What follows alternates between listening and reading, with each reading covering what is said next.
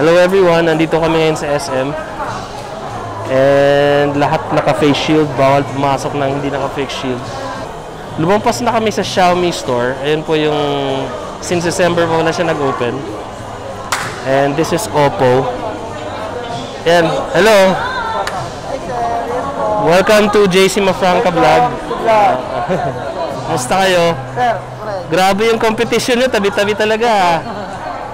We're actually, yes, we're actually looking for laptop. So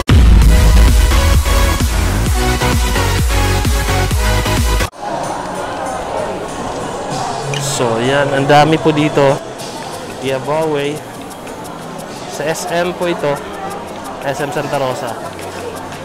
And we're out here for shopping for a good laptop na magamit sa homeschooling ng mga bata. Dito tayo sa PC Express, try natin. A very busy place. Despite the pandemic, a lot of people are looking for devices that they could use. Most probably, nag-ano sila for smartphones. And mabenta ngayon mga laptop at mga iPad. Ano magandang brand may? Lenovo?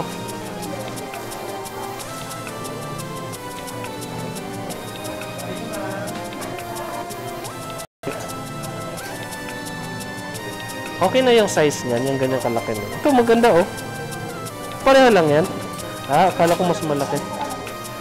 Eh bakit may brand yung isa yung... We're still looking for a laptop. Although may nakita na kami sa Express. Ayun, pasok tayo sa Octagon.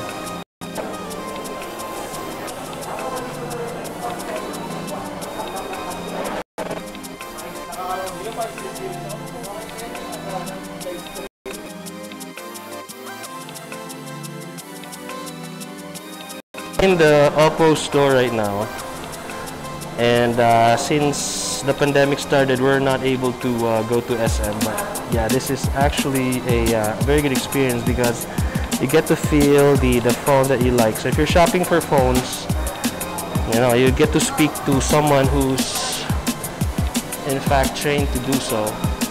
We have the Oppo Reno 4 right here. Now this is very surprising kasi sobrang nipis niya, ang ganda, and you know the camera setup is very nice as well, and the phone is surprisingly very light.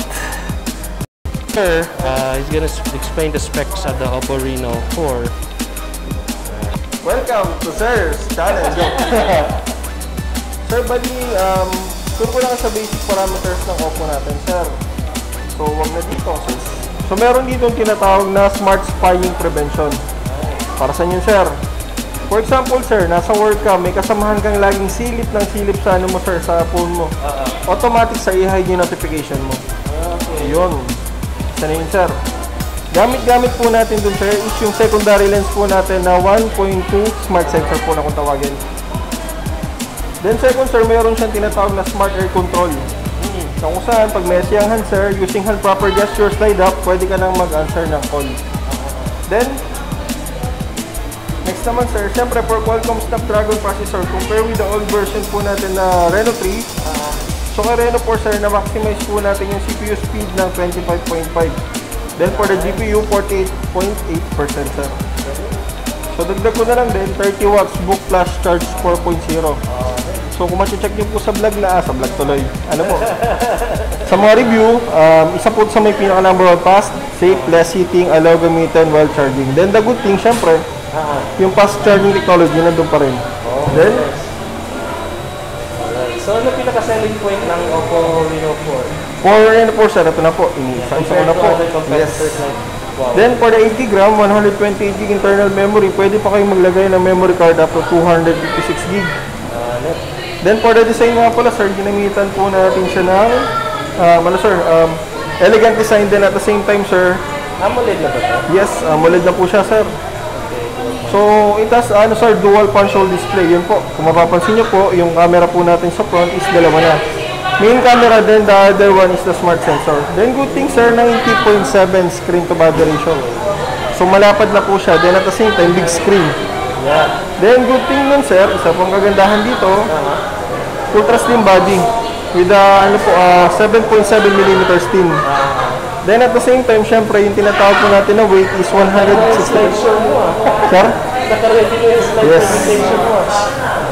Then hindi lang yun. Oh, nice. So, available po siya in 2 color. So, first is the galactic blue. Okay. Yes, sir. Galactic blue. Alright. Then the other one is yan. Space black, sir. Ano gusto mo, black or blue? Prepare ko, sir. Kumpara sa inyo, sir, black, sir. Kasi sa black, sir, unang-una, napakarami ng mga color na mga pieces na pwede natin. Then, siyempre, sir, si Oppo, sir, for the camera, isa tayo sa may pinaka, isa po sa maganda na, for the camera ginagamit sa smartphone, sir. From low end to high end phone, sir. So, for the camera, sir, ano bang nadagdag? Meron siyang AI color portrait. Ganda, no? So, for AI color portrait, sir, hindi lang siya totally applicable for videos, for picture, pwede rin po siya. So, comparison, sir.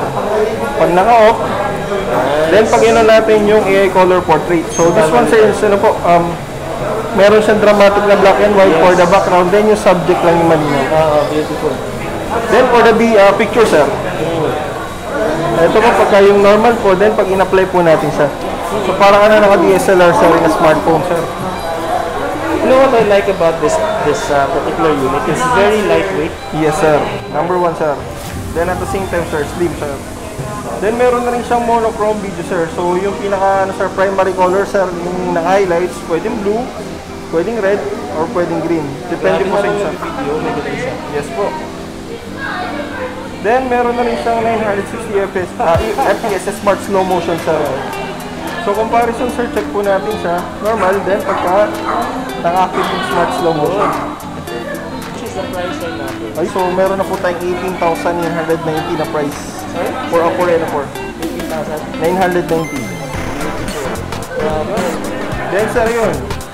Ito yung pinakapatok sa mga vlogger, lalong-lalo sa panahon yun, sir. Meron na siyang EIS for the front-facing camera, sir. So, electronic anti-shift technology for the front. So, comparison with the other brand, then Oppo. Then, next, sir. So, for the video nga pala, kung meron din sa front, syempre, yung back natin, sir, ginamitan natin siyang mas upgraded version ng Ultra Steady Video 3.0 na po. Then, night glare portrait comparison, sir. Wala. Then, pagka naka-active yung night glare portrait po natin. So, makakreate yan ng dramatic effect na blurred yung background. Then, at the same time, yung mga lights, kita pa rin, sir. Then, at the same time, sir, pinakamaganda pa nito, sir.